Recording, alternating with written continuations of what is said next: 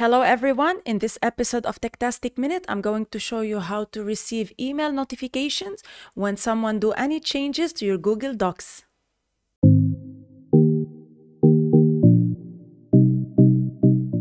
If you are collaborating on a Google Doc with someone and they do changes to the document, you can receive a notification on your email every time they do any changes.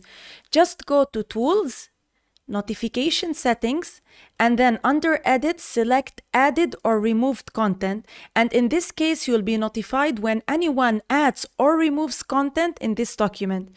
Just press OK.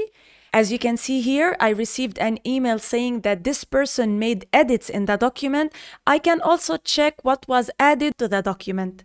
Please don't forget to subscribe and hit the notification bell for more episodes of Techtastic Minute.